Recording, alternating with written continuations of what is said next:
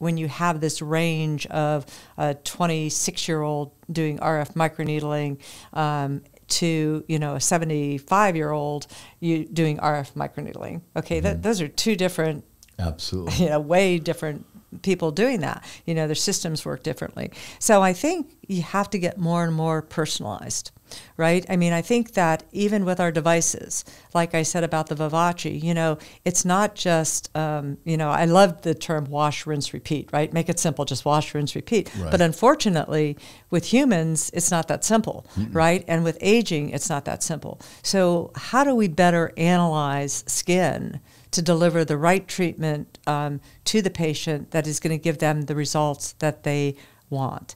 And so that's where we look at, you know, that's why we like SoMe, because it's your own biomolecules that are doing the work, that are doing the heavy lifting.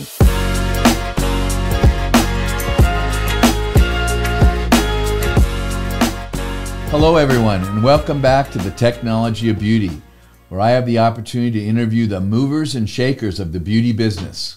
All things aesthetics, and today is no exception.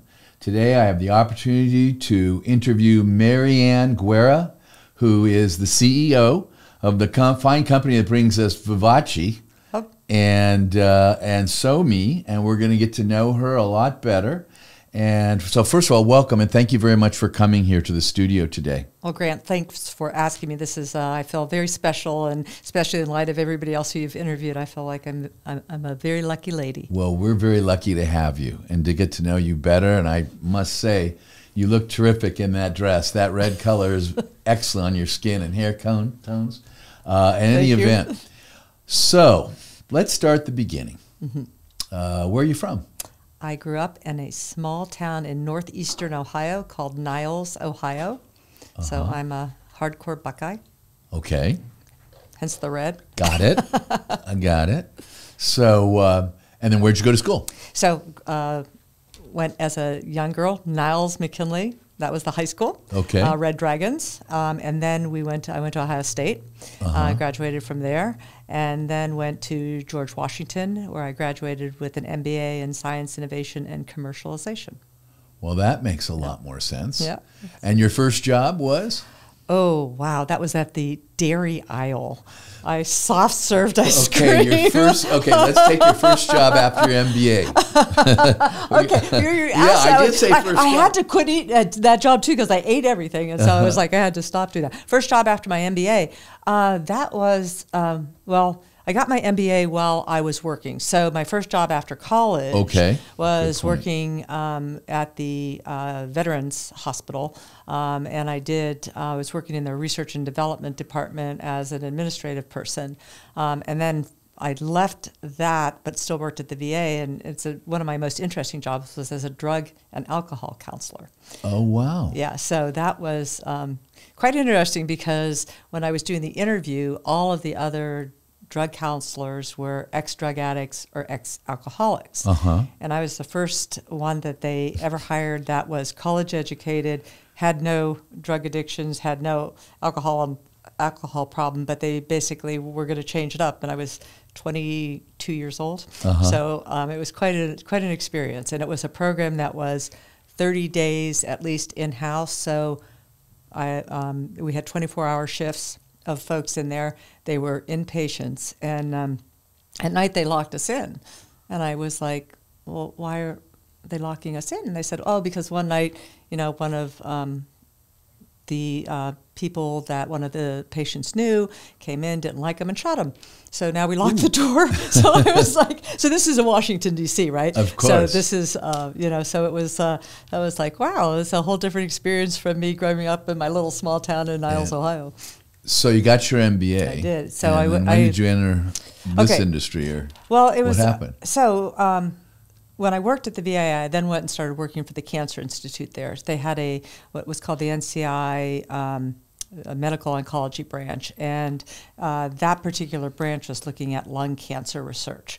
And so that's why they were located at the VA hospital, because many veterans had lung cancer. Then I went over to the main campus, which was the NIH campus in Bethesda. And I worked for the Cancer Institute there, and then I went on and really kind of got my footing with the different institutes. So I went from the Cancer Institute to allergy and infectious diseases, and that's where I got a chance to work with Tony Fauci. Mm-hmm. And then I went to the Heart, Lung, and Blood Institute, and I was the executive officer of that institute, which was, so allergy was the third largest, Heart, Lung, and Blood was the second largest, and then I went back to the Cancer Institute, which was the largest one, and was the deputy director of management at the Cancer Institute.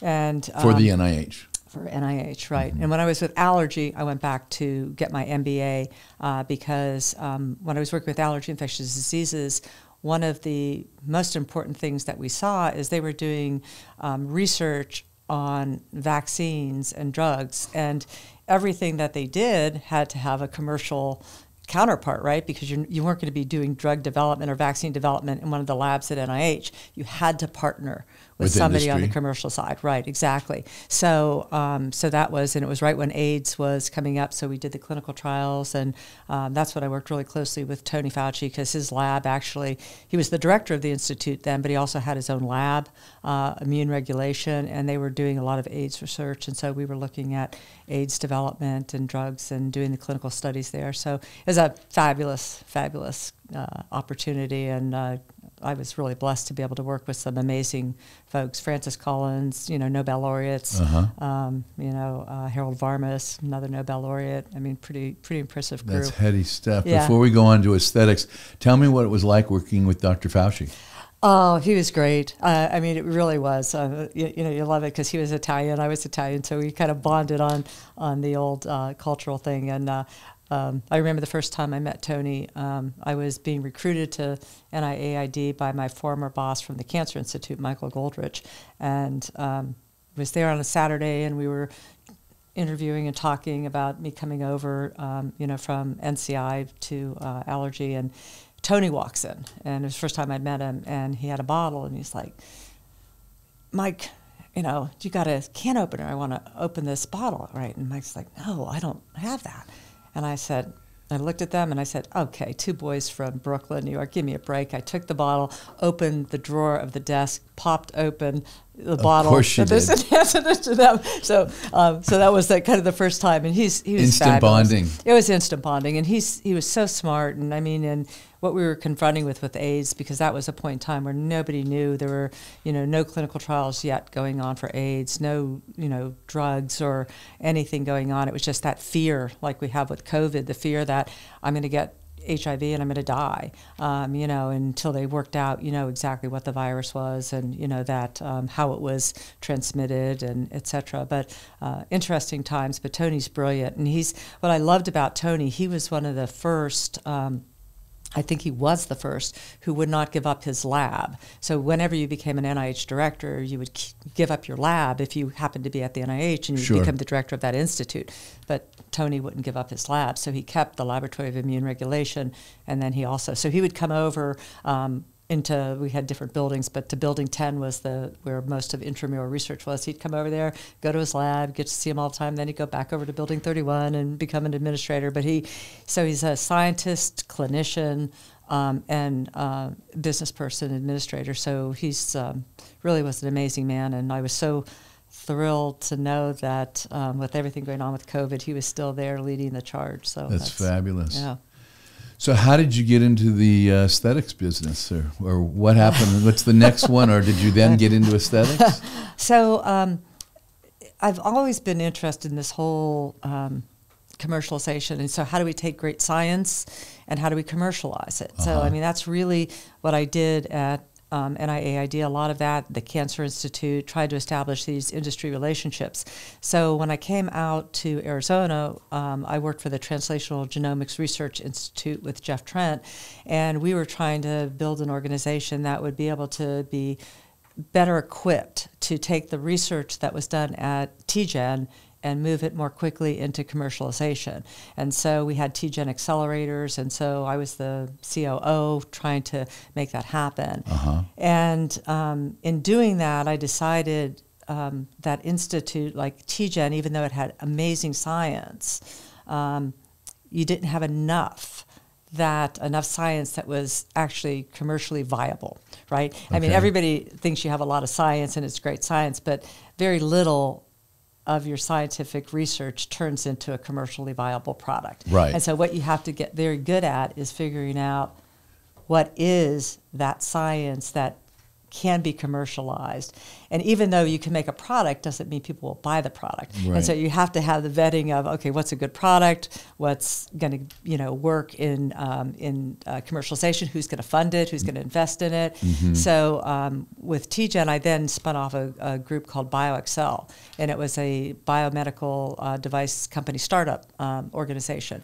And the concept there was to try to get money, philanthropy actually was a nonprofit, to take that first early risk in these companies that were trying to, or these entrepreneurs. So we worked with the universities, we worked with entrepreneurs, we identified what we thought was good science, we vetted it, we put the early money in, we made sure they had good IP, we made sure they were on the right path to FDA, and then hopefully because we had that strong vetting and set up that great foundation for a new company, startup company, that investors would invest in it. So I did that, and then my investors said, if you can do this, MaryAnn, we'd really like to see you start a company because we'd invest in your company. And so then radio frequency came along, RF, and it was new, and it was in aesthetics, and I looked at the aesthetics industry, and I said, that's an industry that's not going to get smaller. It's only going to get larger. And radio frequency was new, and I found that really interesting.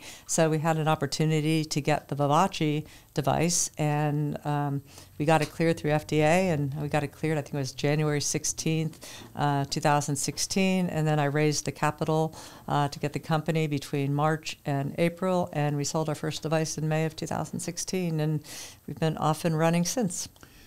So why don't you tell our audience what the radio frequency device is and how it works in terms of with the microneedling and so forth, because a lot of the viewers and listeners do not understand what you just said. Okay, so so microneedling has been around for a very long time. Correct. And the beauty of microneedling was purposeful injury. If you put needles in your face or your body is not going to like that, and it's going to have a natural response to healing. And because it's beneath the epidermis, the healing is going to stimulate collagen and elastin to address that wound that you've just created. Mm-hmm. The radio frequency allowed you to create more thermal damage because you put the radio frequency in there. So the damage was more than just purposeful injury. It created this more collagen, more elastin, stimulated, and also did tightening. So when you do radio frequency, you can do the purposeful injury, create that area of thermal damage that stimulates collagen and elastin, and basically one of the things we say, it's like a pillow. When you have a pillow you love, it loses all its fluff, and then it gets a little saggy. But if you put more feathers in it, it's going to puff it up. Your skin is like that. So, you do the radio frequency, you put the needles in the face. And our particular device has 36 gold-tipped needles that go into the face. It emits the radio frequency while the needles are beneath the epidermis. That stimulates the thermal damage, and then the healing stimulates the collagen elastin and fluffs everything back up again, and then tightens the skin. And what does the recovery look like? Well, with the Vivace, the recovery is amazing. I could have had it yesterday and been in here talking to you today without any problem. We recommend 1 megahertz. We recommend an insulated needle. The insulated needle allows you to have the thermal damage directed. You know exactly where it's going because you know how deep the needle is into the skin, because the Vivace allows you to go up to 3.5 millimeters deep in the skin. So you know where you're delivering that thermal damage. And when you have the insulated needle, you know exactly where you're putting that damage. And then if you layer it, like we suggest, we call it 3D, our 3D protocol, you layer it starting as deepest and then going toward the surface, but you don't damage the skin because you have the insulation. So you don't get the tracking and things on the face unless you're doing it incorrectly, or unless you get a little bit carried away with the amount of radio frequency that you want to have.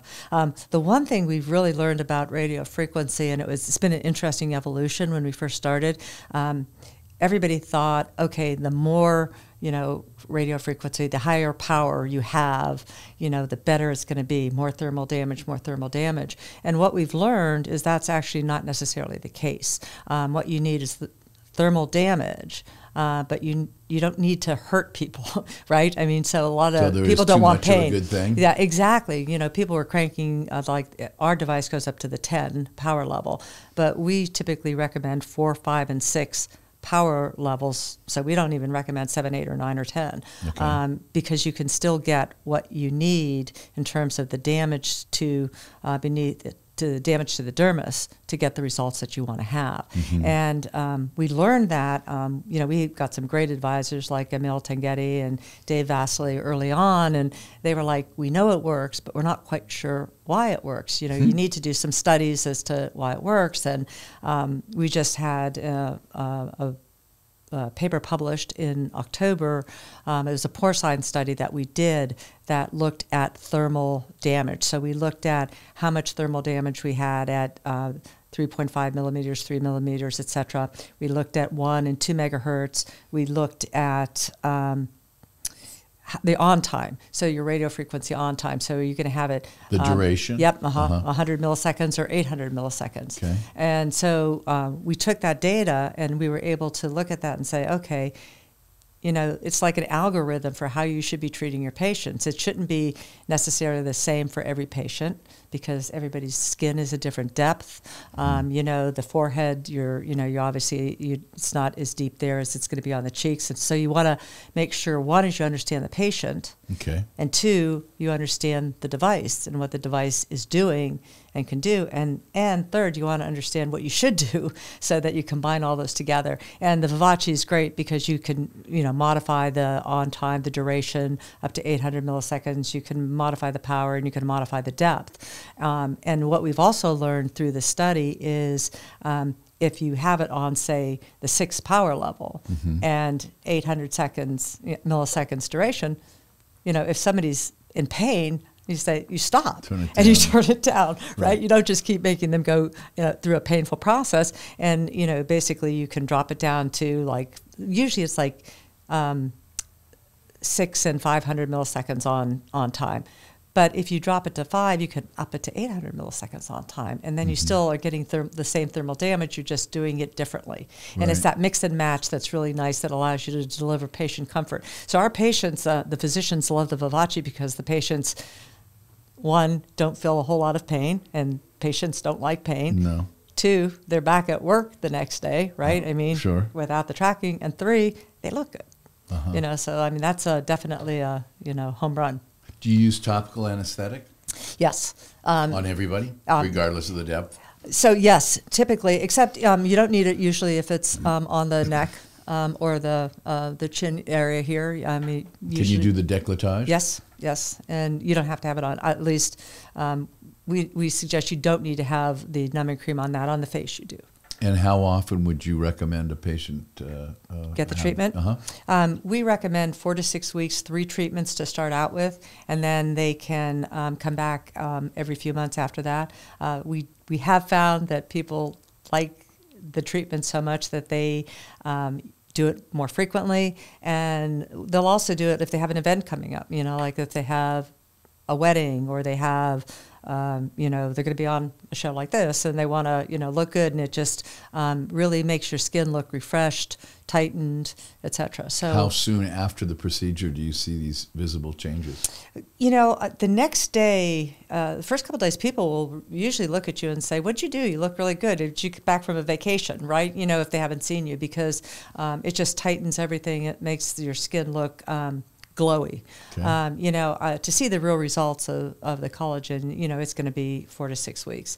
And it's funny because people, they forget what they used to look like. So when you do the Visia photos and you do digital after, a couple treatments, and they're like, oh my goodness, wow, that's really a big difference. So, but I like it because the physicians love it, because their patients come back.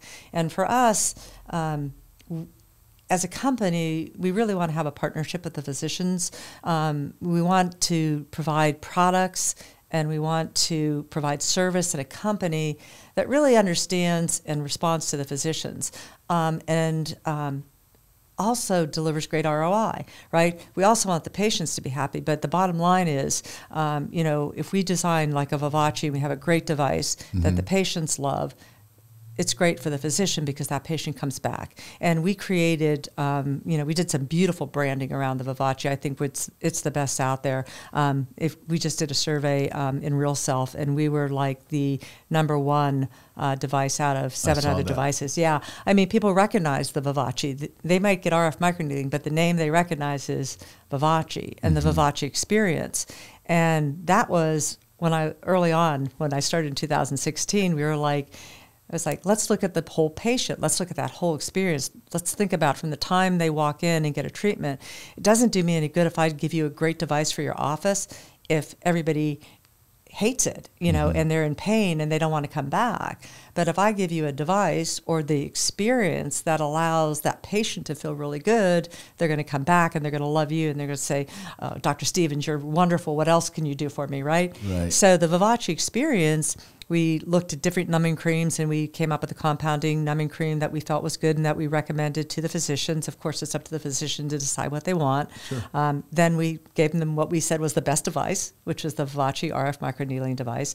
And then we have a post serum that we use. So as soon as the treatment is done and the channels are still open for a little bit, you put the serum on. It basically helps take away redness, make sure that you don't have any, melanocyte suppression, things like that.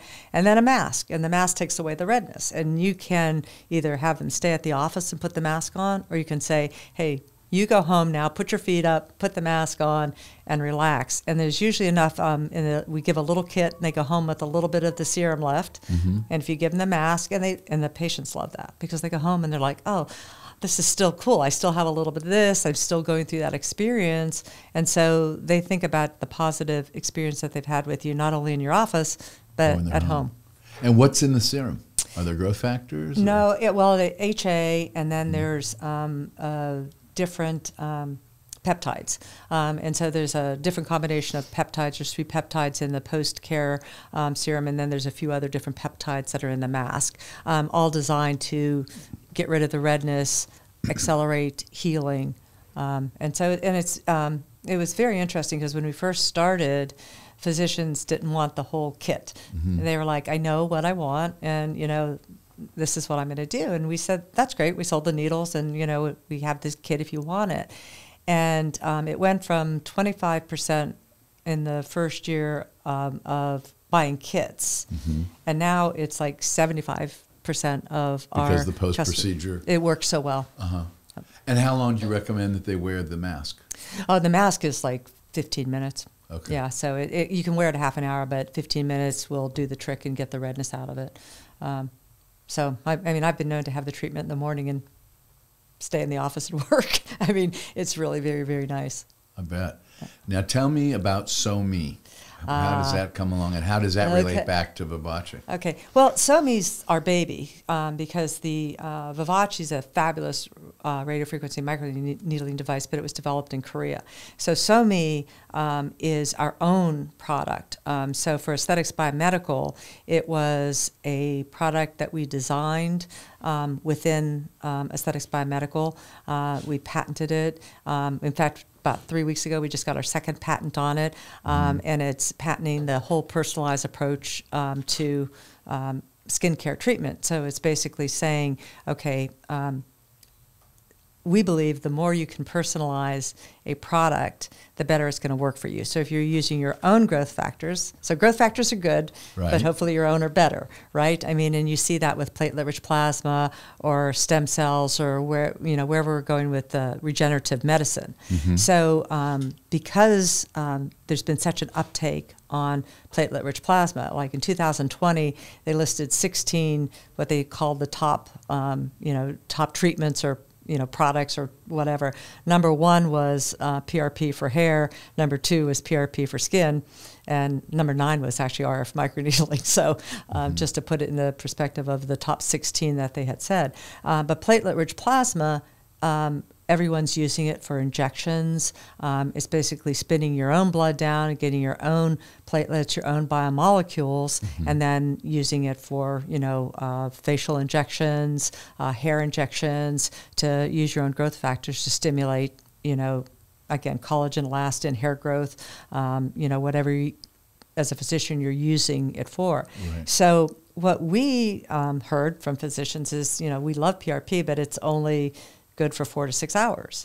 And so we set out to disprove that. And what we were able to do with our SoMe serum is to take those platelets and keep them in their current state so that they don't degranulate in 4 to 6 hours. They maintain their natural state for up to 90 to 120 days. Now, what that allowed the physician to do, if they wanted to do it, was to take our SoMe serum, take the platelet-rich plasma, and basically the way it works is 27 mLs of our serum, 3 mLs of someone's platelet-rich plasma, and then they have their own personalized topical skincare product that they can take home with them. And what we also learned, and as part of our process, is you have to activate it. So what we learned was how to not activate those platelets, right? And then we realized, how do you activate them? How do you turn them on? Exactly. So what we discovered is that if you change the temperature, so typically if you put it in your hands and you do this, you change the temperature, and you'd also, the energy or the motion with your hand would cause those to activate. But what we further learned then is if you put it in a refrigerator, and it's cold, and then you take it out, and then you put it on, and you use the mechanical and the energy that you're doing and heat it up and put it on your face, all of the platelets immediately start to degranulate, and you get the benefit of all of the biomolecules that are in those platelets that can penetrate the skin. And that's what gives you the benefit of it. So it's your own personalized topical skincare product. Do you use the SoMe immediately following the Vivace also? So or does that have anything to do with that serum? So what we've learned is many physicians love to put PRP on post Vivace or post RF microneedling. And so what we suggest is go ahead and do that, use your PRP post-treatment, and then draw enough of the PRP so that you could send them home with their own personalized topical product for day-to-day use. But it is, SoMe is really good if you do have more ablative procedure done. We've been doing a little bit of testing of it with the plasma pen, which is a great technology. It's really nice on the eyelids where, Vivace, you're not going to put 36 needles in somebody's eye, but on the plasma, you can actually get around the eyes, but it's a much more aggressive, and you have more days, a week of downtime. And if you couple it with something like SoMe, it actually reduces the downtime. It accelerates the healing because you're using your own growth factors for the healing. So what we've, in working with the different physicians, some of the physicians are now doing the PRP and doing one bottle and using it post-ablative treatments like CO2 and sending them home with one bottle, and then if they want to come back for more, and others are using it as their day-to-day, send the patients home with their own personalized skincare product. So it's a choice. Okay. And how long would one bottle last a typical consumer, say, using it on their face and neck? Is it like a month? Yeah, a couple months? It's at least a month. I use it pretty liberally. I use 3 shots in the morning and 2 shots in the afternoon. We recommend 2, but I like to put it on my neck and get it down into my décolleté. Some just want to use it on their face, but it's absolutely a month, if not longer. How does that couple up with lasers, say ablative or non-ablative lasers? It sounds like that would accelerate the healing. Yes, it does. It's wonderful. So, we've been lucky enough to, the one thing that I also love about our company is we want to partner. I don't want to do something that everybody else is doing. I want to do something different. And particularly if somebody else does it better, why should I copy what somebody else is doing? So we've had a nice little partnership with Cynosure and with Alma, and they've asked us to come to their meetings to talk about SoMe because their treatments really do have some downtime, and they love the SoMe because it will accelerate the healing process. So we've got a nice little partnership going there, and those are the physicians that are buying SoMe at those meetings that are really pushing and saying how well it does post ablative treatments and non-ablative. I mean, so I mean, I personally had a CO2, and it definitely, within 2 days, changed the whole demeanor of my face using the SoMe product. That sounds fantastic. Yeah, it's fun. I mean, we're really looking. We're excited that we developed it. We're excited that we were able to put it out in the market, and we're excited that it might have other opportunities too. And I think that's what's. So, is it clinically available today? Yes, absolutely. And you mentioned partnering with other companies. You like to partner, you said. Oh, Any absolutely. other partnerships going on? You mentioned Alma. Yes. So we've got SkinCeuticals is another one of our good partners. They love the Vivace device too. They've when they go into practices and they hear a lot about what RF microneedling works really well, Vivace is one of them. So we started talking to them about their CE ferulic because obviously very many people love the CE ferulic. Yes. So what we did is entered a partnership with them. I guess it's almost about a year ago now. That you would have the Vivace Experience Kit, which includes the needle, the serum, the boost serum I told you about, and the Soothe Recovery Mask. Right. And now we add in a small bottle of CE ferulic. So you use our things immediately post-treatment and that night, and then the next day you get to use the CE ferulic. That's part of the Experience package right now. And that's to be used once a day, twice a day, 3 on times? the CE ferulic, we're suggesting once a day, but that again it's physician directed, and and what SkinCeuticals recommends. And then we've launched a new partnership with Galderma, right? So you buy a Vivace and you get the benefit of the partnership that we set up with Galderma to have access to Dysport. And so it's nice to have these partnerships which benefit again the physician. It's the physician partner, right? Exactly. But it helps you if you're buying.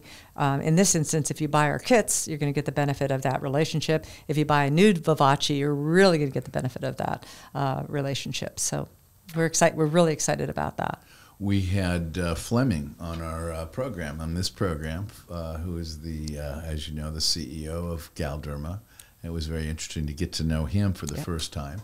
He was an excellent interview, and Galderma seems to be firmly committed to advancing their aesthetics portion of their business. Right. So it's interesting to hear that you're partnering with Galderma. That's the first I've heard of that. It's really nice to do that. We learn a lot, and I think we're really lucky because I believe we have an outstanding marketing platform. If you look at Vivace, again, it's the one most recognized by consumers. 66% of consumers said they would want the Vivace over 7 other leading RF microneedling devices. It gets 3 times the ratings that any other microneedling device gets on Real Self. I mean, so we've really not only delivered a great product, but for the physician, again, it's much easier to buy a product that everybody else knows and loves. Oh, sure. And you have it validated.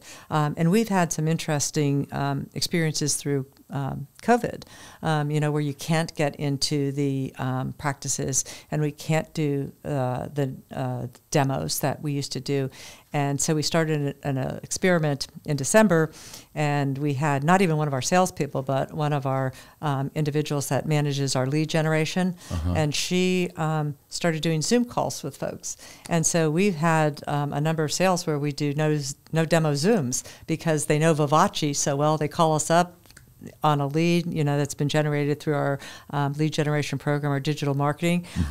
And we walk them through everything, we show them, and they're buying it without even having a demo because we've done so well. That's the physician The office. physician, yeah. Okay. Yeah. So, and we feel that fits their needs because right now they don't want a lot of people in their offices.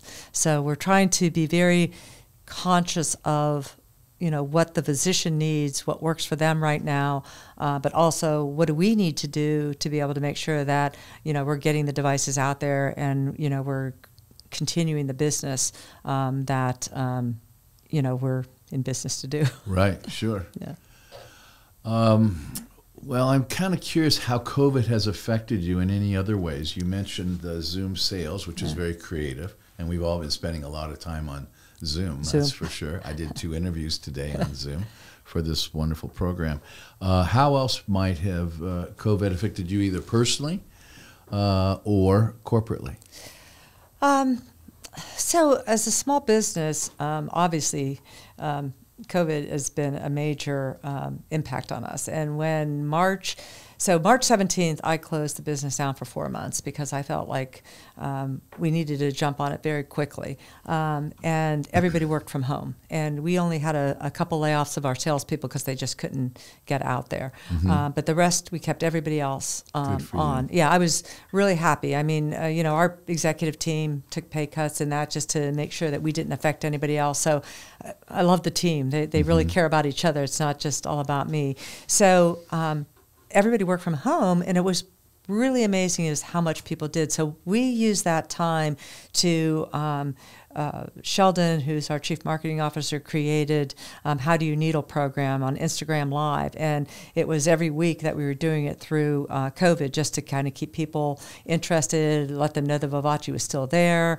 And it combined like an influencer with a provider. And they talked about, why they like the Vivace as a provider, and the Instagram or the influencer talked about why they liked it, from the personal perspective. Sure. And those really took off. And so we did those through March or April, May, and June, and they've still taken off, so that we're still doing those. And they've got over 1 million followers on those different Instagrams. So that helped build up, more of the consumers paying attention to what we were doing. It also, since physicians and providers had a little bit more time to do things, they watched them. And so we really took advantage of that time to get our name out there. We created a platform which is called Vivace Direct for our physicians, again, and for the providers. And basically, we now every week send an email or a text to the provider who's ever signed up for Vivace Direct, and it gives them updates on here's what's happening with training,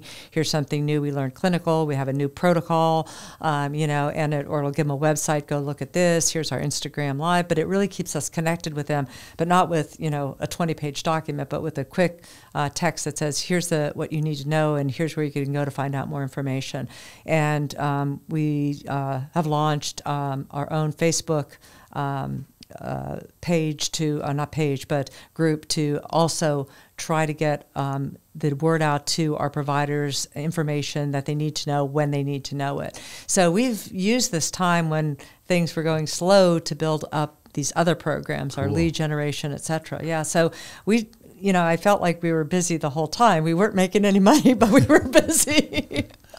Well, you're getting ready for the next. We're getting ready. That's the right. Next phase, That's right? right. That's right. I mean, when you're a small business and you go without having any sales or consumables for 3 months, it's tough. It is. Same. I know. I'm a small business too. Right. That's right. And you're here in California, and so That's right. I mean, we had a little bit more flexibility in Arizona, but California really shut down. But I mean, I think as in anything, you just have to take advantage of a situation.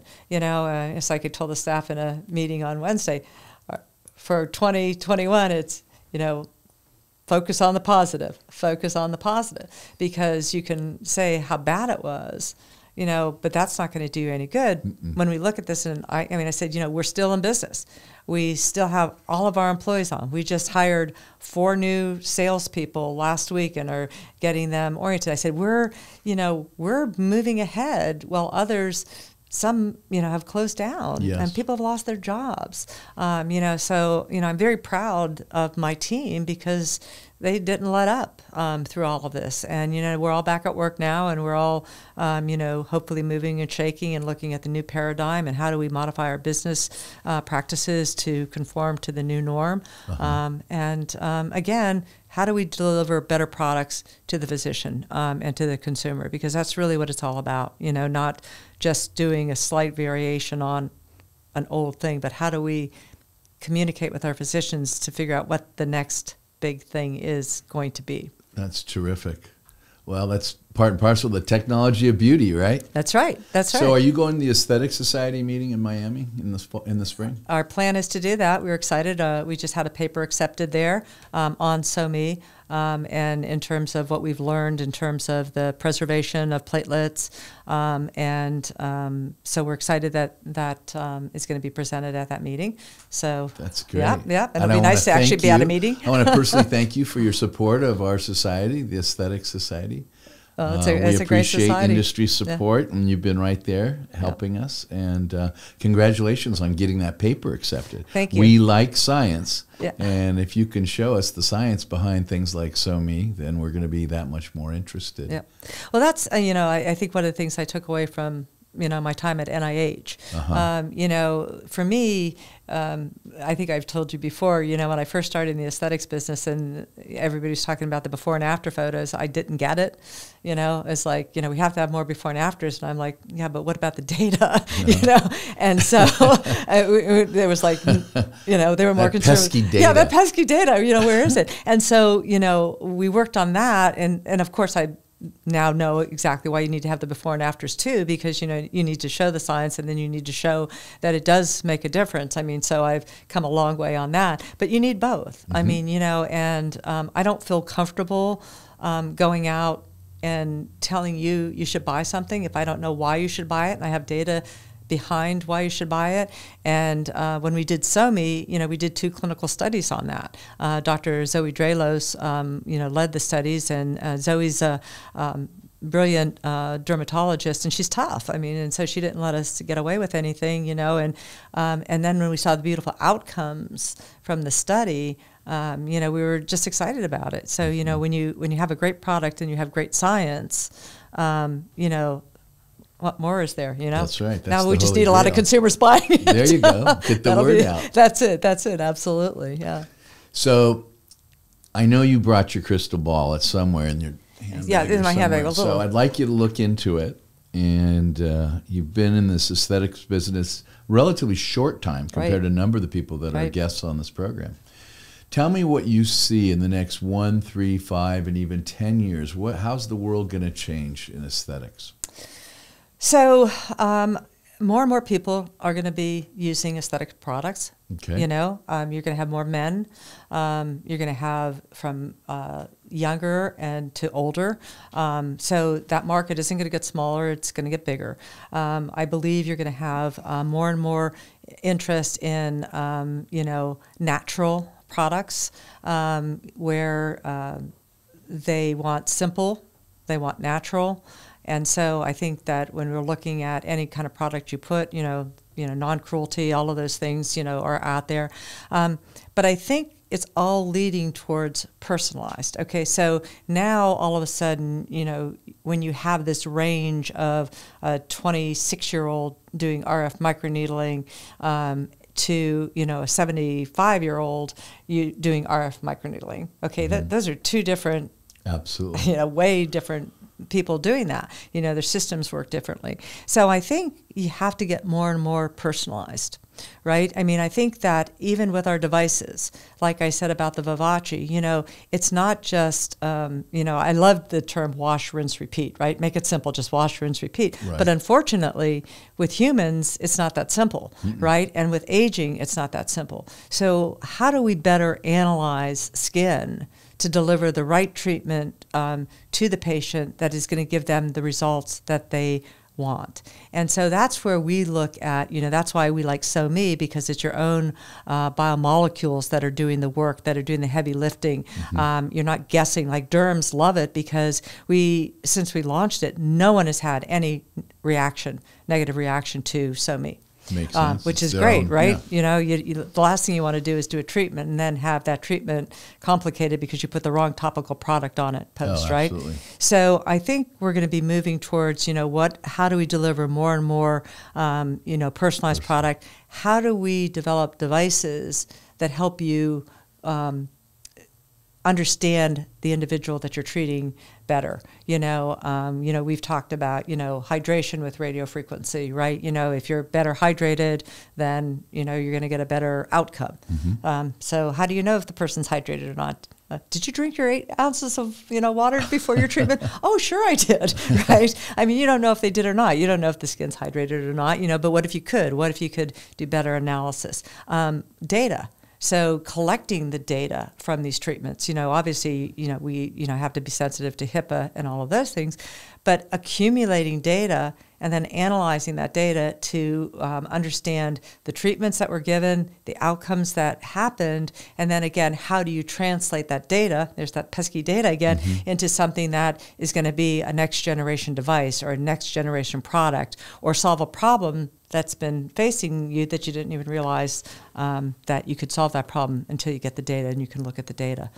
So I think that's my crystal ball is I think we're going to do that. And I think over time, 5 years, 10 years, this whole personalized thing is going to become hopefully easier and easier to do. Right now, PRP was a big thing. I mean, fat is a great source of your own growth factors. I mean, even more robust than PRP, but it's really hard to extract fat and do something with it at point of care, But can you do that in the future? Can you do something where, we could take the, platelets and somebody doesn't have to come in and get their, blood drawn every single time. So I think you're going to see that evolution of things happening, and that's going to take time and technology to make that happen. But hopefully Aesthetics Biomedical is going to be right there at the forefront, and we're already thinking about all of those things, obviously, and hope to be out with more firsts. I mean, so me is a first. Nobody else has, the ability to preserve platelets for 90 to 120 days. And so we're really proud of that as a small, relatively new startup company. So we're waiting for the next big things that we have to impress all of you out there with our thinking and our creativity and innovation that we have. That's fantastic. I love it. Thank you so much for joining us today. I've learned a lot, and I want to applaud your aspirations and your pursuit of data and your scientific pursuit, because there's a lot of hand-waving in the aesthetics business. And Aesthetics Biomedical, under your leadership, has done a fabulous job. And I encourage you to continue down that path, because we do need data and we need science. And with that, we can give our patients much better personalized care, as you're doing with the combination of SoMe and with your Vivace. Well, the world needs science. Right now when you see the world struggling with whether they should take a COVID vaccine because they don't trust science, we need to turn the corner on that, because, science is important in our daily lives, whether it's for our face, whether it's for our ecosystem, but I do think that we need to trust science. I trust you as a physician, and I trust you because you were trained and you have that knowledge. And so we need to build that trust back up so that, we can all keep ourselves safe and healthy and beautiful. I agree. I agree. And that's why I'm vaccinated. There you go. Absolutely. Twice. That's right. Okay. Well, once again, thank you all very much for joining us today on the Technology of Beauty. We had the opportunity to get to know MaryAnn Guerra, who is the CEO of Aesthetics Biomedical, and they bring us Vivace and the SoMe personalized skincare regimen and products. And I want to thank you again for joining us. It's been a pleasure. And always with you, Grant. Thank you very much, MaryAnn. And I look forward to seeing all of you each and every Tuesday, where we get to interview the movers and shakers of the aesthetics business here on the Technology of Beauty. Take care. Stay safe.